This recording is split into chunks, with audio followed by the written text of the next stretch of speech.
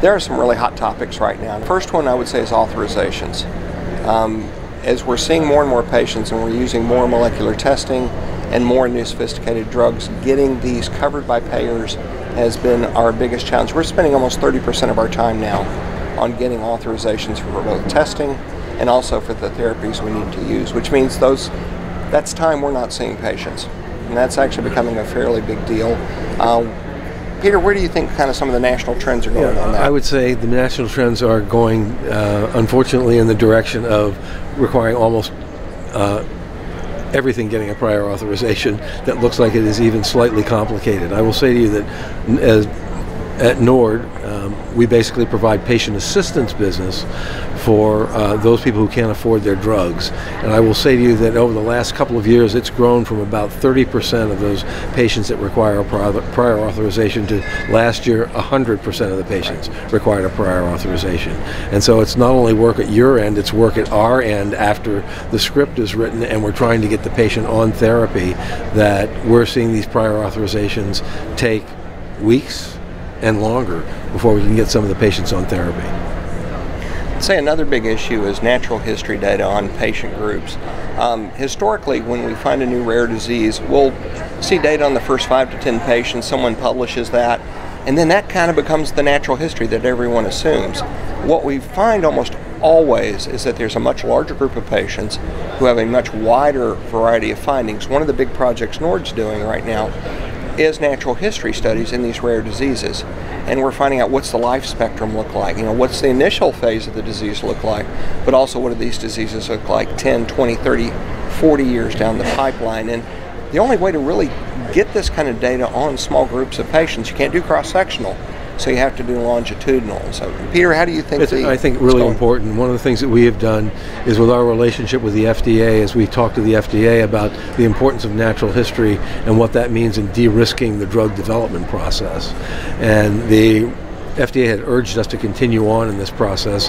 We actually partnered with the FDA. They gave us some funding to help build some longitudinal natural history systems beyond, as what Marshall was saying, looking at the 5 or 10 that may be individuals that may be in that disease state. Right now, NORD has a website that gets 1.5 million people a month coming to it, and so we are utilizing putting out the word that we have a natural history in a particular disease state, and then capturing people globally to come and join that natural history system. And the agency is now using the data that we're developing out of those natural histories to help build new biomarkers and just basically help de-risk the drug development process. One of the other places we're partnering with NORD is there's a limited workforce in the field of genetics and rare disease.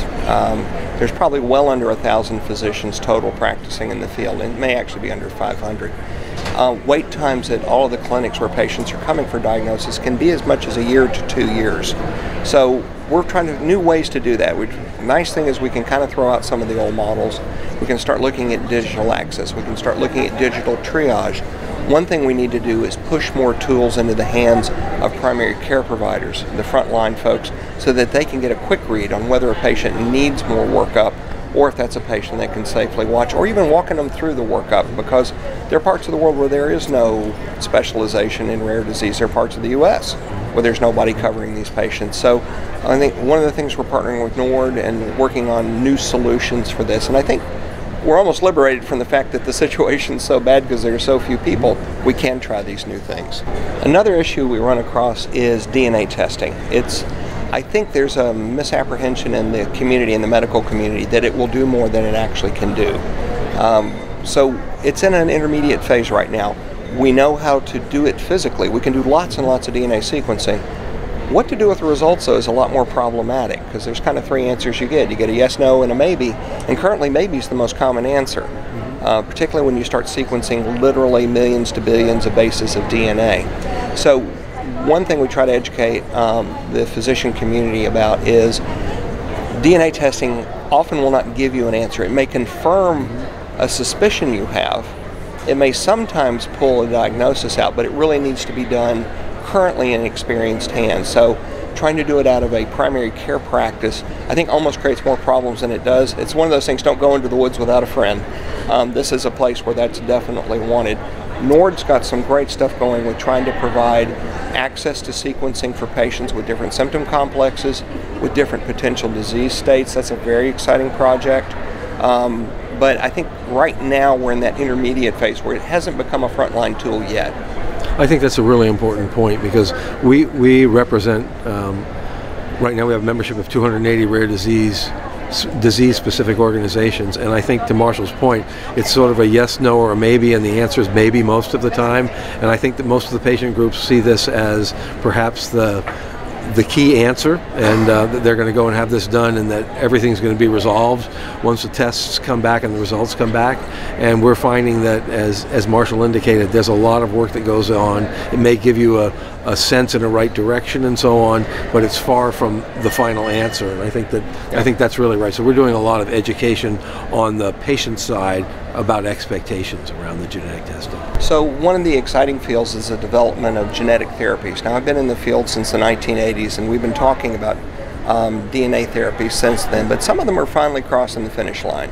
We have treatments now for genetic eye diseases like retinitis pigmentosa. There are a lot coming out for some of the biochemical disorders. I think it still has a few more years in the development phase, but it sort of looks like that train may be finally coming towards the station. Then we've got to gear up for a whole new medical model. As opposed to the chronic treatment of a genetic disease, we now have to look at the acute treatment of a diagnosed genetic disease, which places more importance on getting the diagnosis right early, and then making sure you pick exactly the right therapy, because you kind of get a one and done with that, and you want to make sure you do the right one.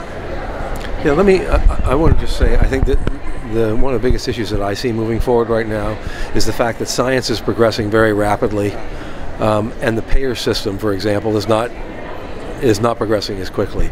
And so we're seeing lots of new therapies being developed, some that are quite expensive, and getting into the formulary, but patients not having access to them.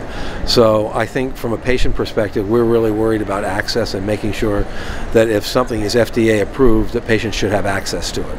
And that's turning out to be a problem right now because of that gap between the scientific speed, if you will, right now of development and where we are actuarially in trying to figure out how to pay for some of these drugs moving forward. So it's going to be a challenge over the next few years as we try to work that out.